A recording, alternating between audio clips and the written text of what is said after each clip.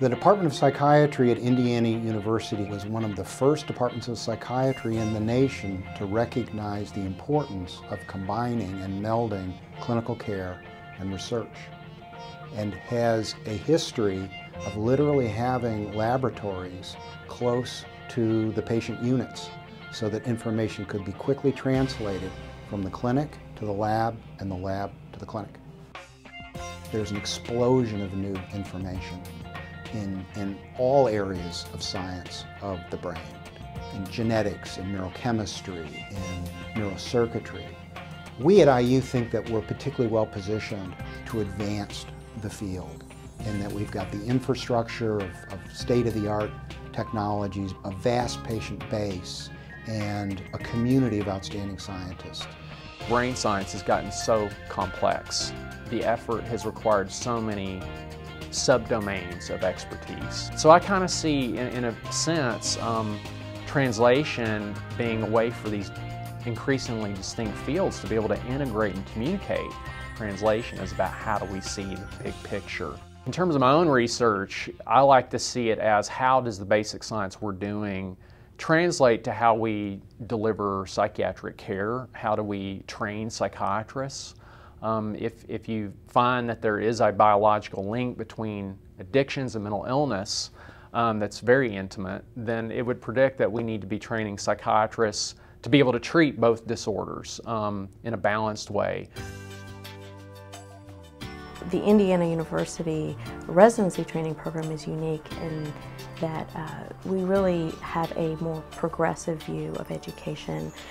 Our goal is to treat the psychiatrists of the future, not of today, and one of the main ways that we do that is we integrate what has previously been taught in silos, meaning the biological psychiatry and the psychodynamic psychiatry, and put them together and train the resident early on how to integrate these views.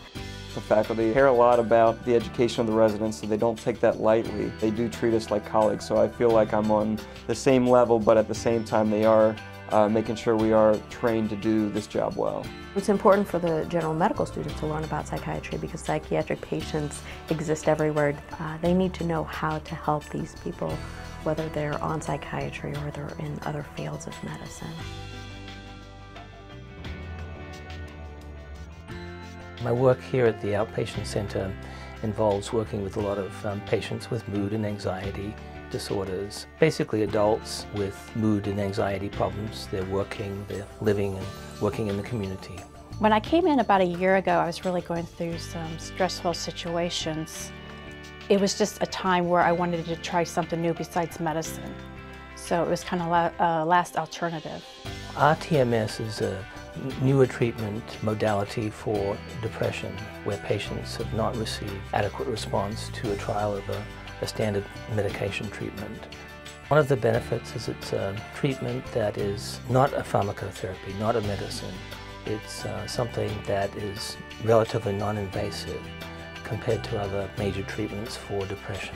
It's something that complements other therapies that the patient's getting. Patients can often respond within the first week or two. Since the treatment, it's been excellent. You know, I haven't been back, so I mean that must be good news, but it's a whole world of difference in my life now, so it's been wonderful. Park is a unique center. It is the only center in the entire state of Indiana that focuses on young people, roughly ages 16 to 25, who are at the beginning of their first psychotic experience. So by having this unique resource, we're able to focus on this group and, as we like to say, attempt to prevent the preventable. Since working with Park, everything has changed.